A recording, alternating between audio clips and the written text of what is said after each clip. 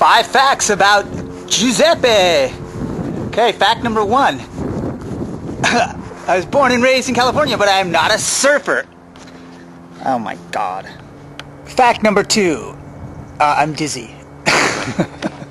Fact number 3. My Italian grandfather used to call me Jose, even though my name is Joseph, and Joseph in Italian is Giuseppe.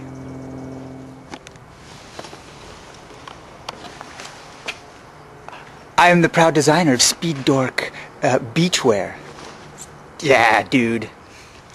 I make paintings with little dots.